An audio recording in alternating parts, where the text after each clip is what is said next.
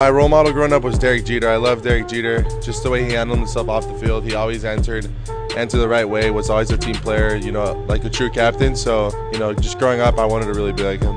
In playing shortstop, did you ever try to do like sort of the Jeter play that everybody knows of? Oh, all the time. I mean, even to this day, like, I'll tell my coach to hit me a backhand pretty far so I can see if I can like make the jump throw and stuff like that. Just mess around. I mean, it's a game, so, you know, you try to have fun with it.